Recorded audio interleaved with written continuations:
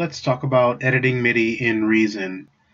I've got some MIDI clips here. I did a few different tracks here, and recorded some MIDI information to use for this video. So let's go ahead and just get started with how you would then edit any information that you have recorded. So first, MIDI is stored in what Reason calls clips, and I've got a MIDI clip here. This one is MIDI.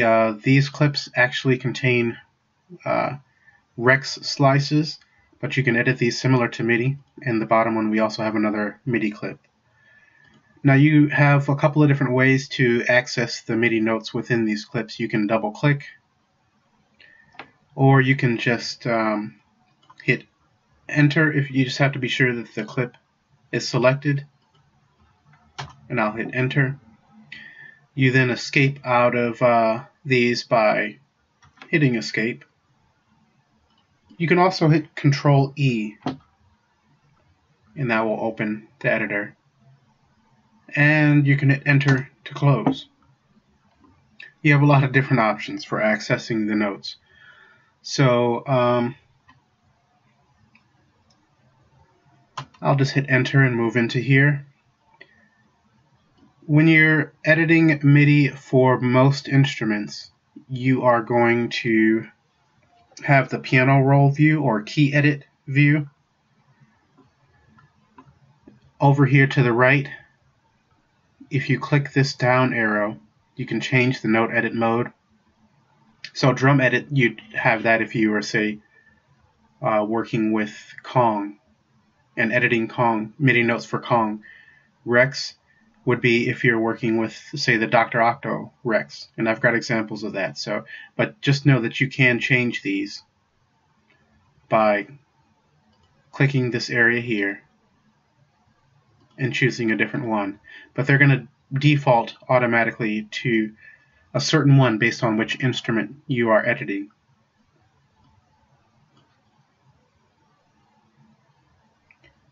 So with these, I've already got the notes recorded. I use my actually QWERTY keyboard to record these and the on-screen keyboard. You can draw in your own notes manually. So say you wanted to change this one, you can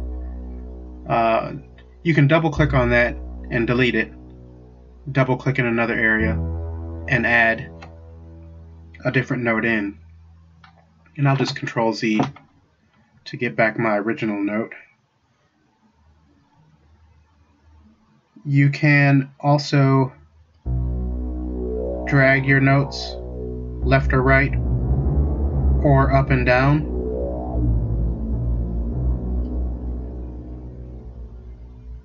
And you do have an option if you don't want the note to be auditioned while you are editing it, moving it around. You can turn that off. So in the edit menu, under preferences, at the very top here, you can turn the trigger notes while editing off if you don't want it to be auditioned. And then if you do want to hear it, you can always come over to the piano keys to the left and audition the sound there, or kind of find out where you are working. Now if you notice here, you've got these arrows. You can resize your MIDI notes with these arrows on either side. Control Z to get that back. And another way that you can move these notes is by holding down Control and using your arrow keys. So if I hold Control, I'll hit the up arrow. You can see it's moving there.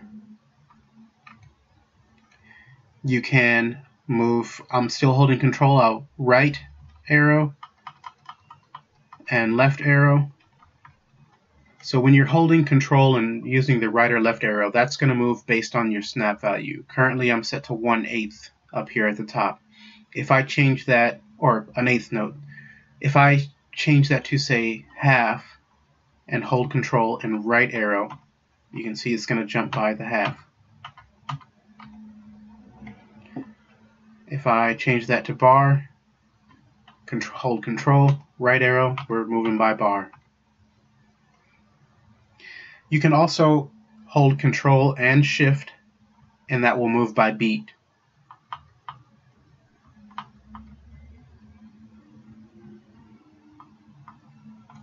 Okay. One other way, we just talked about double clicking to add notes.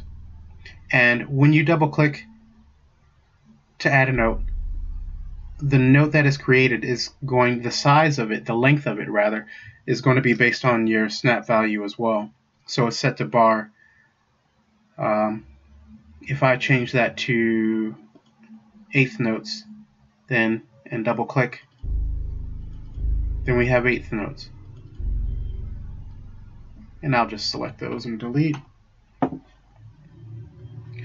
You can also use the pencil tool by hitting W. I have that, and you can draw in. Q for selection. Select those and delete out. You can also, what I just did there is I have the selection tool, but besides double clicking to add a note, that will be based on your snap value. See, I double clicked and we have the eighth note. I'll delete that. You can double click and hold on that second click and then drag to whatever length that you'd like.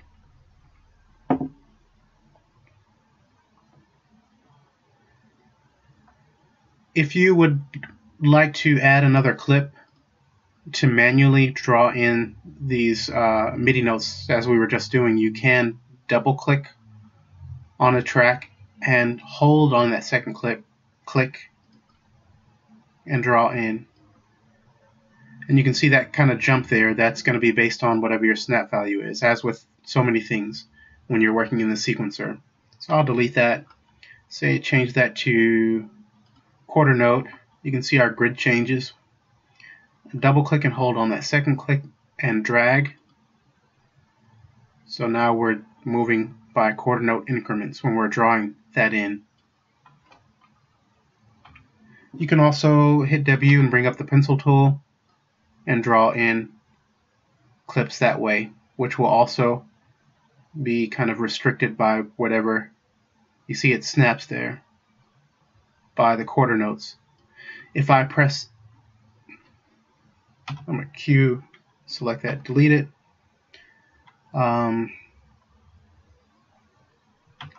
If I turn the snap off by hitting S, I'll double click and hold on that second click. Now you can draw freely to whichever length you'd like without any restriction based on your snap value.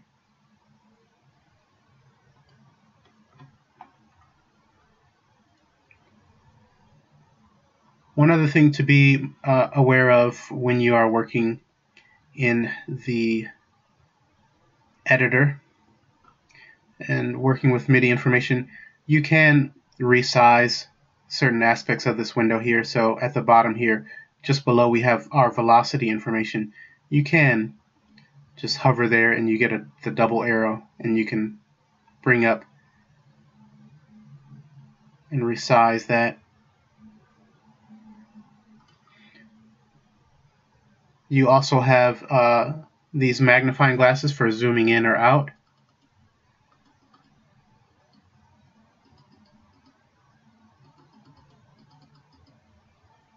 And of course you have the scroll here.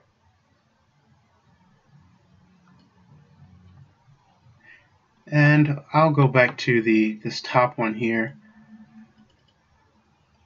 In the very top you have a clip overview area. So if I were to say double click and hold and draw that in, you see you then have that new MIDI note represented in your clip overview area. So I'll resize that, and you can see that then changes. This can just help you give an overall view of your entire clip in the arrange view.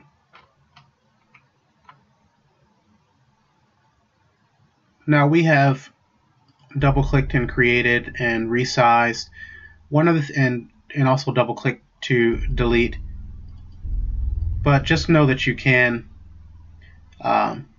also, with the selection tool, click and hold and drag, select a group of notes and delete those. You also can use the eraser tool by hitting E and click and hold and drag, selecting an area and delete those out that way. One other thing to be aware of when you are working with editing MIDI is that if I escape out of here, the editor, and resize the clip, you see we have that MIDI note there that's going to be cut off. If I'll Control Z, put that back, turn my snap back on with S. I'm going to resize this and make it shorter. Note that we now have these white borders in the corner, and those simply let you know that there are MIDI notes that are within this clip that are being cut off since it's been resized. Now if I expand back out, you see it goes away.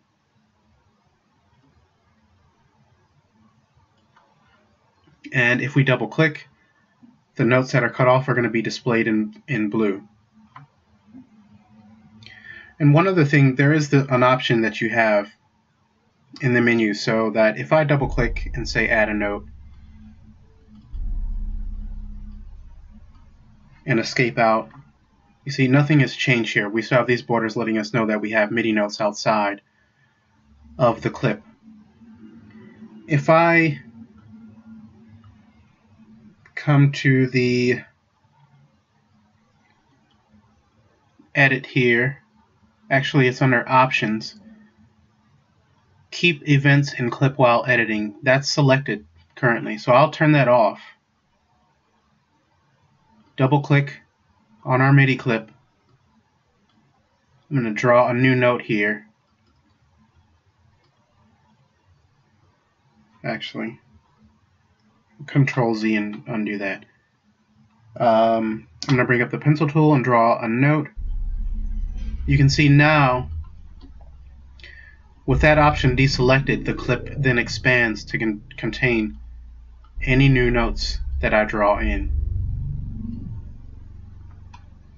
And that's by having keep events in clip while editing deselected.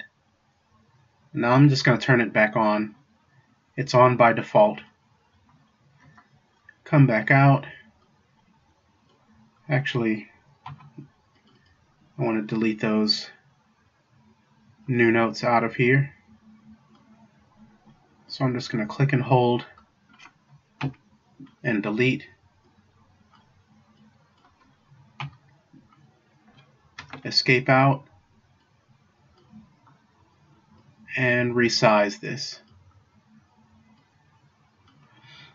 When you're working with MIDI editing, know that you also can use the inspector for certain aspects of the editing. So if I have the clip selected, you can see that it displays the position and the length of the clip. It's on the second bar. It's 8 bars long. If I double click to enter in and select this clip or MIDI note, you can see we have additional information. It tells you what the note pitch is as well as its velocity. So along with dragging, you can also use these arrow keys to move your MIDI notes. The velocity down below, or this one here, I'll down arrow, and if you take note of this velocity bar there, it will drop down. You can also double click and manually put a value in. One other feature of the inspector is if you select several notes, you then have these equal signs, their match value signs.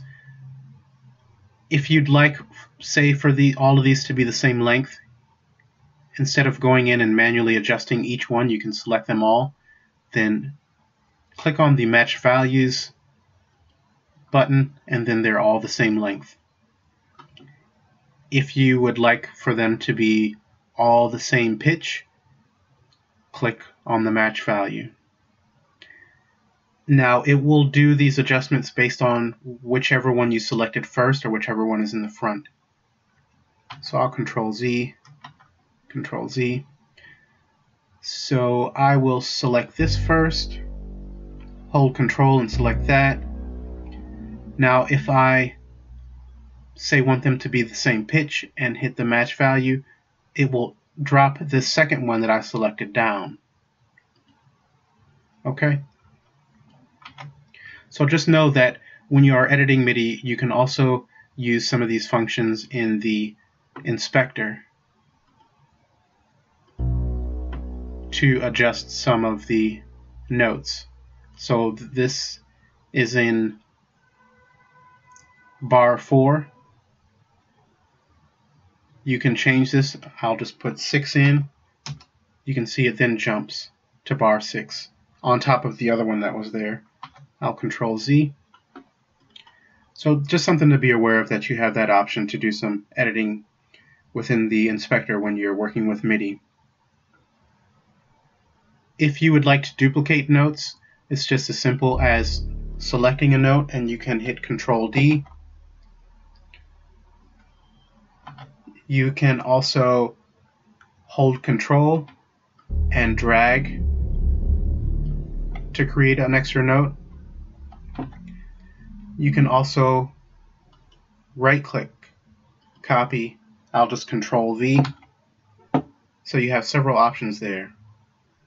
Control Z to get rid of that. And you can select a group of notes. And I'll Control C for copy, Control V, and now you have those duplicated. I'll Control Z to undo.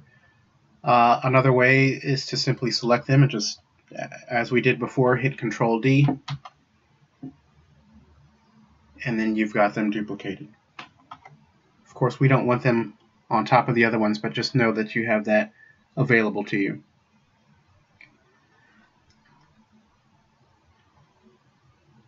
When you are recording MIDI, just to briefly mention, or actually with quantization, you can do it on recording by selecting this button, and that will quantize your notes to whatever the quantize value is set to while you're recording.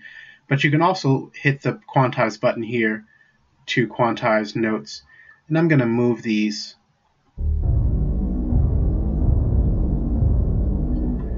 just so we can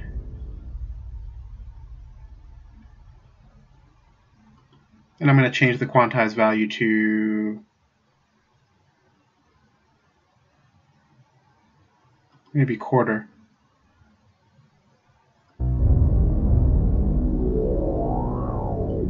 And move them a bit more. So while they're selected, I'll hit quantize, and you can see that there was some movement there. I'll Control Z and do that again. Okay. Now you can do this with individual notes. You can do it as we just did with a group of selected notes, or if I escape out, you can select an entire clip or several clips. Holding Control, I can select all of those and then hit quantize, and it will then quantize the MIDI notes within all of these clips. So I did mention before the Dr. Octo-Rex, and how if you double click on a clip for that instrument, you're then going to get the Rex editor. So this is just an example of that. And here you would be working with Rex slices. It's just as similar to working with the MIDI notes. You can do all the same functions in moving, dragging, changing locations, resizing. And as you can see here, if we double click where we were before, you're now in the Rex edit. If I escape out and come up to where the Kong kit is and double click here, we are now in the drum edit view. So just know that it's going to change based on what sort of instrument you're working with. But most of them will be in this key edit mode. Most of the instruments you're working with. And just know the velocity down here at the bottom, this can be adjusted by hitting W and using your pencil tool.